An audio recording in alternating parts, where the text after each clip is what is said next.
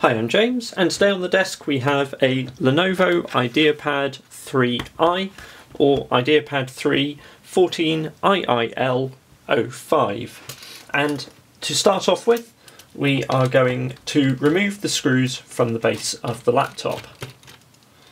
Now, as always, the way I'm going to do this is I'm going to place them off to the side in the same positions that I removed them from.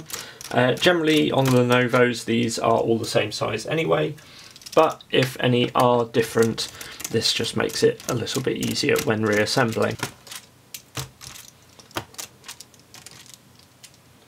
And actually these front four are shorter, which makes sense because it tapers in here at the front.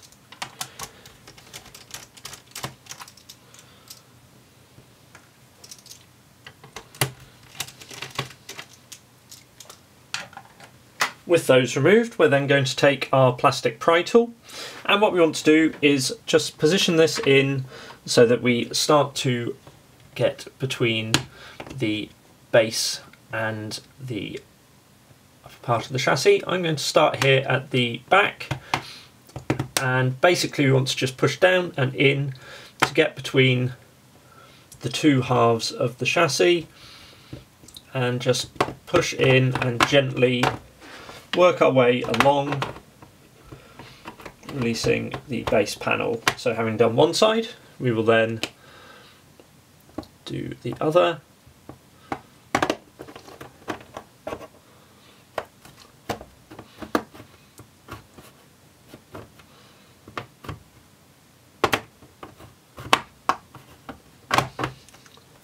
And with that done, we should then be able to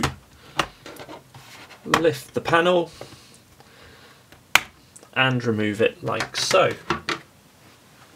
Once inside, we can see that we have a replaceable battery. We have a bay here for a SATA SSD or hard drive, but the connector for this is not included and therefore would have to be bought separately. But we do have the bracket for fitting it, albeit without the screws and cable. Connector for that is here if you wanted to add that on, but you would have to source that cable. We also have the 4GB of RAM soldered to the main board and a DIMM slot for an additional RAM module.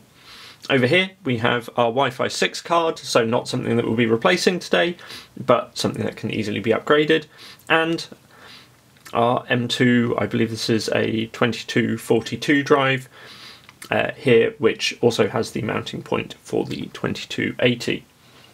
So our first step is going to be to disconnect them. If we take our pry tool, we have a little tab on the connector, and by gently pushing on that, we can slide that out of place. To replace the battery, this is simply a case of removing the, I believe, 3 screws that hold it in place. The battery is a L16 M2 PB2 type battery.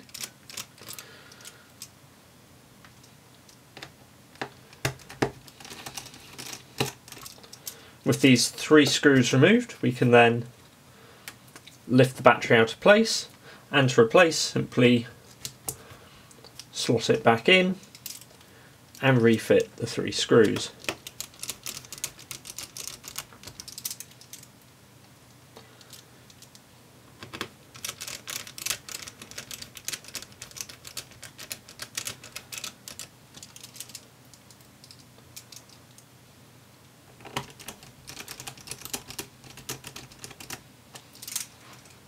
If you want to replace the flat fan or clean the edge of the heatsink, what we need to do first is to disconnect the 2 Wi-Fi antenna, as we are going to have to unroute the cables for these. So we can press these down and then wind them out from the edge of the fan.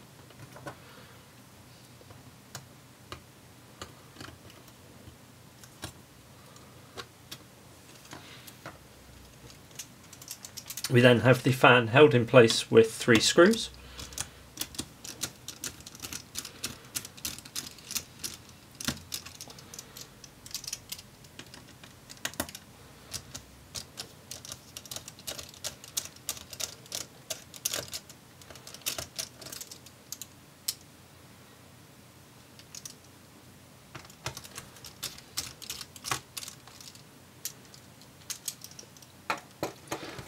With those screws removed, we're now ready to unplug the fan connector here. This is going to be a bit obscured because we really need to push both sides at the same time.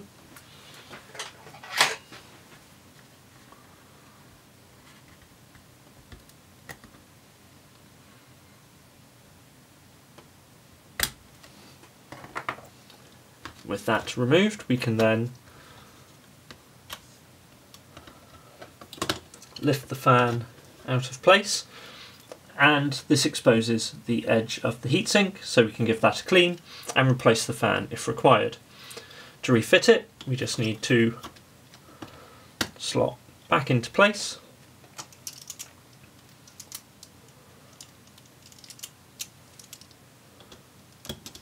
screw the fan back down,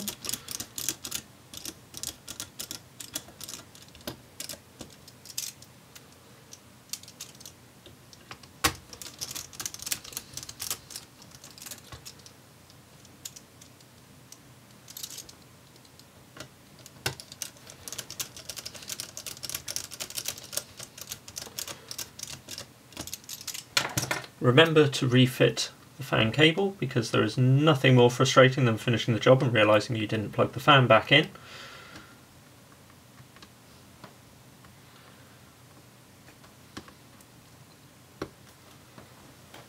And then rerouting the cable for the Wi-Fi antennas.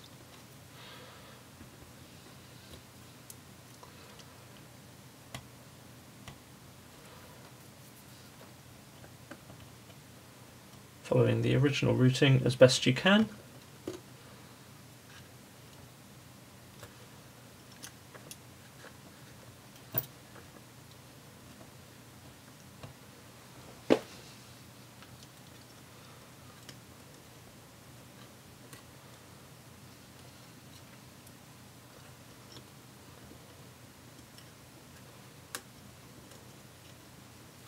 Before reconnecting the Wi-Fi antennas.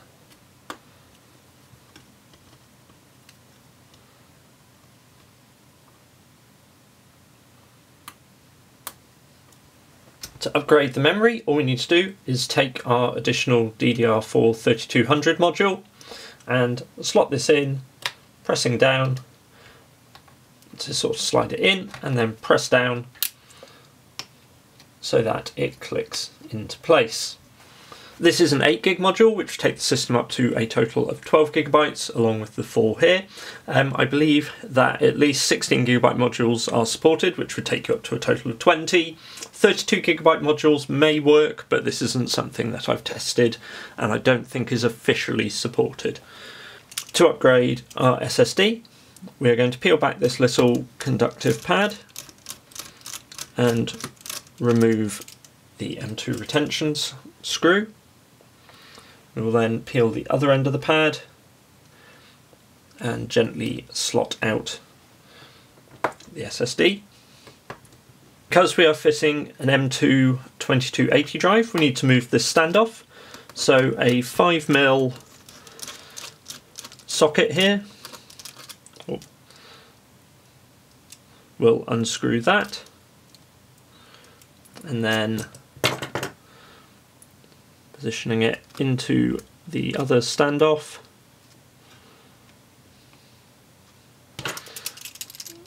And screwing it down like so will allow us to mount our M2 2280. It's obviously important to make sure you move this standoff. You don't want to sort of be bending a replacement over the standoff in the wrong position. And refitting the screw, and that is ready to use. If we were to want to replace the Wi-Fi card, this is a simple task of unscrewing the screw here and clipping off the 2 antennas. Just like the SSD, this will then pop up and we can remove the card. To refit, we then just need to slot it back in,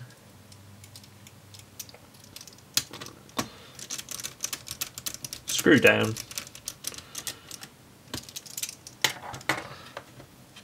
and the fiddly bit of reattaching the 2 antenna cables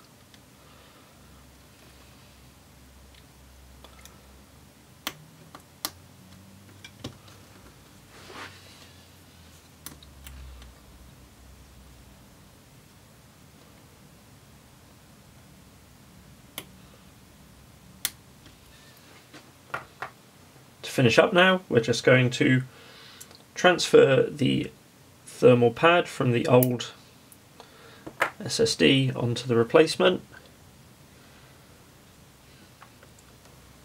reconnect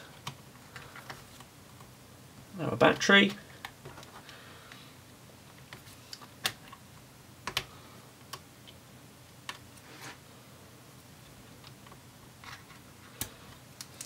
and take our base panel.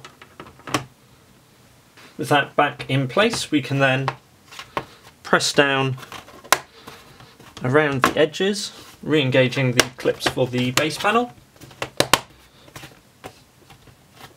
And then all that is left to do is refit the screws into their original positions. I hope you found this video useful. If you have any questions on the work done here or on anything else on this laptop, do just ask them in the comments below. You will also find in the description links to Amazon listings for the parts and tools used here. If you would like to see more of these videos as I do them, please hit the subscribe button, and thank you for watching.